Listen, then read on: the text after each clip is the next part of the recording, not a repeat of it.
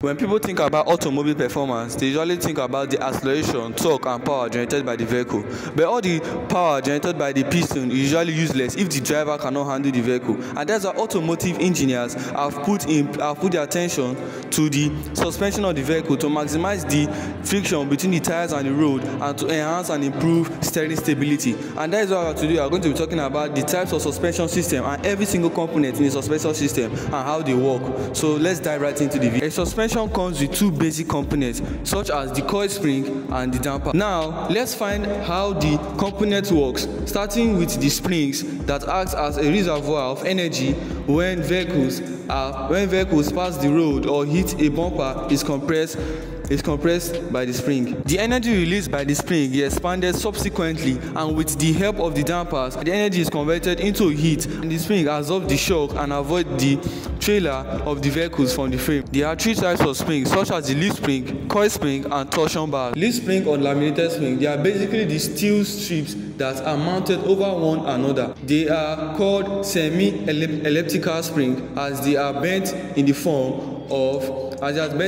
form. However, nowadays they are almost straight and variable rigidity. Items with constant stiffness have the same diameter on both ends. As for the second type of diameter of the spring and rod vary on different ranges. In the center of both types of spring, a rubber bump stop is installed. This detail is required to both the inflections and prevent spring damage when it is filled compressively. Next is torsion bars. It is a metal tube with its end inside. They work on the principle of twisting. Dampers, commonly known as shock absorbers, protect the chassis from the force caused when a vehicle hits the bump and prevent the spring from continuously bouncing. They also push the wheel back to the road surface. A damper is a piston filled with oil that separates the chassis from the wheel. When the car hits a bump, it pushes the piston into the casing and is slowed by the oil when flows into another chamber as it compresses. Knuckle or upright, the next. This is used to connect the wheels to the suspension system. The knuckle arm is positioned at the front wheel of the car. The wheel will be rotated continuously on a spindle shaft that commences from the knuckle arm. It is also connected to the lower arm using a ball joint. The knuckle is having a caster angle and a kingpin on the front wheel, which helps in steering a vehicle left or right direction. Strut. This is the main component of a suspension system. Strut is basically the combination of spring and dampers, which is having two ends, which would be attached to the frame and the wheel. Spring is used to stroke kinetic energy into potential energy, and the damper dissipates the kinetic energy into heat energy. Both these components work together to form a stride assembly. The size of the spring used in the strut depends on the load capacity of the vehicle. The next is what? Anti-sway bars. These are also known as anti-roll bars. Anti-sway bars play a key role in passenger comfort and vehicle's stability to improve performance. This acts as one of the key components of a vehicle suspension system. As their name implies, their purpose is to produce body roll or sway when the operation under condition. There are different types of suspension systems being used in automobile vehicles. They are independent suspension system and non or rigid axle suspension system. Independent suspension system is an automobile suspension system that allows each wheel on the same axle to move vertically or independently of the other. In this system, wheels are linked movement. In this system, wheels are linked movement on one side does not affect. In this system, wheels are linked together. The movement on one side does not affect the movement of the other wheel on the other side. It is common for their left and right side of the suspension to be connected with anti-roll bars or other mechanisms. Most modern cars have independent front suspension system. Many vehicles also have an independent rear suspension.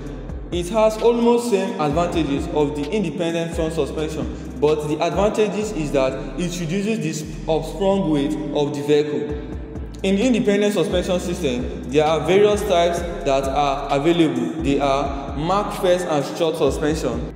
double wishbone suspension system, multi-link suspension system, trailing arm suspension system, mark person strut suspension system, and double wishbone suspension system.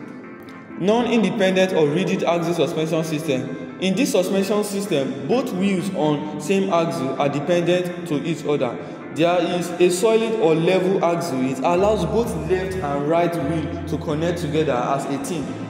If one side of the automobile bends in other direction, then the other will also bend in the same direction. This is called dependency. In non-dependent or rigid axle suspension system, there are two types. They are solid axle leaf spring suspension system and solid axle coil spring suspension system. These types of suspension system is used in trucks intended for more severe operations and with rear axle with high payload. Air suspension system. In air suspension system, air spring is used instead of a mechanical spring. Air spring has a higher load carrying capacity than mechanical spring. Air spring also has the advantages of variable spring rate by adjusting the air pressure, which is not possible in the case of mechanical spring. In air spring, two ends are provided. One is mounted on the frame and the other is mounted on the swing arm. Three connecting lines, which are pressure lines, return lines, control lines, are also provided for the operation. Hydroelastic suspension system. In this type of suspension system, there is an integrated fluid displacer fitted on each wheel. The front and rear units are connected, making them two pairs.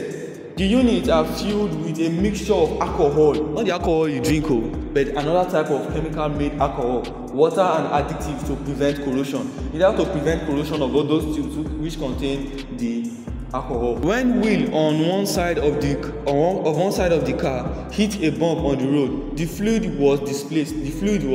is displaced and cause the unit on the other to react. In this way, a bump at the front made the rear of the car rise to a corresponding height and the car always remain level.